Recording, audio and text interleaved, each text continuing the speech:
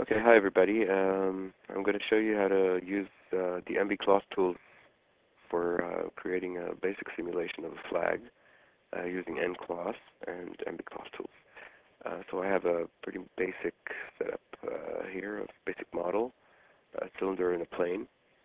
And since NBcloth tool works primarily for skinned characters, we're going to have to skin this object first. And for that we're going to use my utility here that's called skin to joint, and that's it. So now we have this skinned. We'll just parent this joint to our pole so we can move the whole flag freely. And now we can proceed to our NBcloth creation. So we'll press that. We'll see that inside the box here.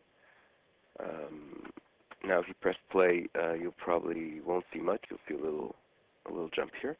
That's because we still haven't defined what we want our cloth to be. So I'm going to select this object, press paint cloth black, and since we want the whole flag to move, we're going to flood it to 0 and use white and two little dots just to create a constraint. And now we'll press back, and there you go. As you can see, it's a little intense. So for that, we want to use our testing cloth tab to get our cloth optimizer tool set up our preset. So now that we have that, we can actually press interactive and just there you go. Just change the space scale as well as wind. We can add wind as well. This is no wind. Let's add a little wind to this. It'll be nicer that way. Yeah, pretty much something like that. Okay, so let's say we like this preset. We're going to stop that and copy it back to our source and see if it works fine. It works the same. So we can delete our rig now. And now we want to cache this object. So what we'll do, we want to animate it first. So what we have here, since this is already ncloth, you can't really scrub back and forth and animate freely. So we have this animation button here, which sets it back from simulation mode to animation mode. So let's just give it a little animation here, something very basic. And now we'll just go to set our rest frames to 15, caching, and play blasting all in the same go, and press simulate. So there you go.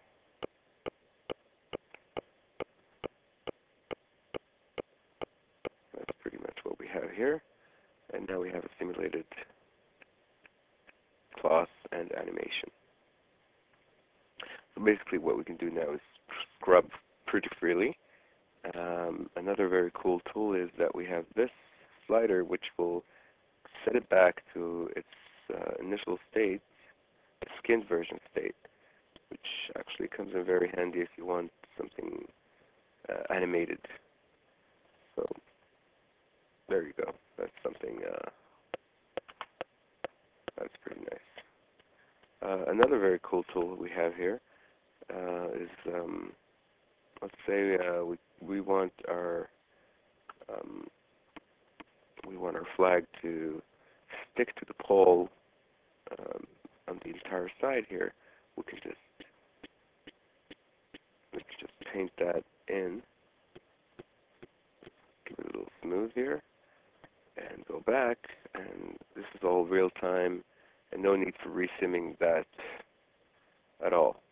This is a little too much still. We can decrease that a little bit. So there you go. We still have a fair amount of simulation going here. Okay, so let's say we want to animate again, or maybe just animation. We'll just delete that animation tool, that animation, and just sim it again. There you go. It was set into initial frame, rested, cached, and play blasted, all in the same go. Yep. So now that we have something we like, let's say something like this, we just want to cache that, basically bake this completely and not have any ncloth inside the scene. So we'll just go into publishing and publish the final cache. And that's pretty much it. It's going to remove every ncloth in the scene and just use Maya geometry caching mode, and that's it. So that's pretty much it for this little thing. Hopefully next tutorial will show you some more advanced features, especially for characters and more advanced tweaking